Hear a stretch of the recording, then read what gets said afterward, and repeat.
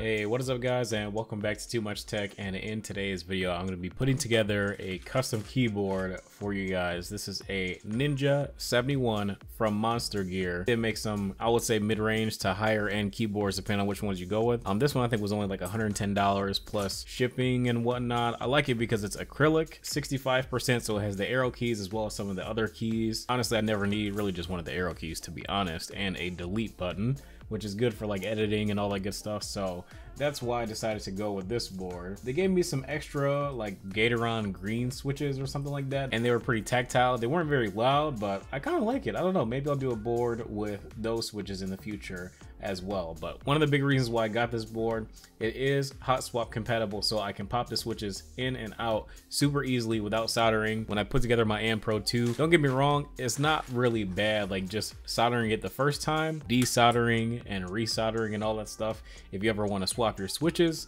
is just annoying. So that's why I decided to go hot swap for this one, especially since this is going to be my main. If I find a switch that I like better and I want to swap it into this one, then I'm going to go ahead and do that. But I'm not sure how soon that will happen. Right now I'm using the Novel Keys cream switches that I did mod in this video as well. I ended up lubing them as well as filming them, and I will put some sound tests in here as well of how they sound stock, how they sound lubed, and how they sound filmed, so that you guys can tell the difference on your own. I also did swap out the stabilizers of this keyboard as well. The stock stabilizers weren't bad, but they weren't amazing either, where the cherry stabilizers are a lot better. So that's why I went ahead and swapped the stabilizers for the OEM cherry stabilizers. Lubed them myself. I didn't do the Band-Aid mod. I don't have any Band-Aids, to be honest, and I wasn't really overly concerned about it, but I will say that the stabilizers sound notably better than they did before. As you guys can probably tell, I went with kind of like a beach-ish theme, so I went with the Tai-Hao Hawaii keycap set that I got from mechanicalkeyboards.com. Not gonna lie, these are not the absolute best keycaps I've ever had. They're decent, but they're kind of grainy. I don't mind the graininess, I think, because it kind of fits in with a theme that I'm going for, you know, the beach theme and whatnot, so I'm kind of cool with it. And it does feel different, but I will say that my Matrix keycap set is a lot smoother than this one in terms of how they feel. These are double shot PBT and they do look fantastic, but they do have a little bit of a rougher, sandy texture. And then for some of the keys on the right side of the board, I just got some blank white caps because yeah, the other ones didn't really fit in. The heights were not aligned, so I just got some similar height blank white keycaps to fill in the gap.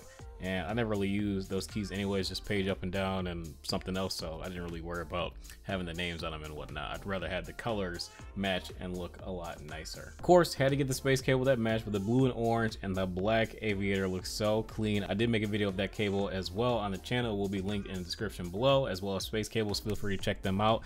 I don't know which site I'm gonna put. I'll put their Instagram and Twitter links though, so that you can find the new space cable site, because they're going through some maintenance. So feel free to do some Googling and make sure that you get to the right space cable site, because their quality is unmatched. But yeah, after I was done with all the mods of this board, I'm pretty happy, I'm not gonna lie. The mouse pad I like a lot. It's orange, but it's not the best performing mouse pad. I got it from Novel Keys and it works pretty good, but I will probably end up switching this out for an Odin Gaming mouse mat again when they come out with the bigger version and the blue version of their mouse pad. I'll probably be switching right back to that, and it can't come soon enough. The only thing I could say that I really don't like about this board is probably just that the sides aren't frosted acrylic as well.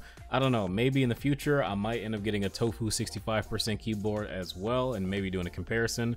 Not sure, but I do like the board as a whole. I like it a lot. Maybe I'll frost the sides myself if I figure out how to do it correctly without messing it up, but I don't know. For right now, I don't mind it. At least the top and bottom are frosted, which to me is the most important part, because that's where you know, I'm looking most of the time. So the sides I really don't mind. But yeah guys, let me know what you guys think in the comment section below. What do you think of this board? I've gotten a lot of comments about it in like the past, I don't know, 5 or 10 videos that I've uploaded, and I've had this footage on my computer for a while, and I was like, I don't really feel like shooting something new today. Let me go ahead and finish shooting whatever I needed for this video and finish editing it and get it out so that I can answer all you guys' questions, and you guys can see where to get this board if you want to get one for yourself. On Monster Gear site, they do have quite a bit of color options as well. So you can feel free to check those out and see if they have something that appeals to you. Another thing I do want to say before I end this video, I did film all of these switches. So the reason why I filmed the switches, one, I've already got them taken apart and the little mod doesn't take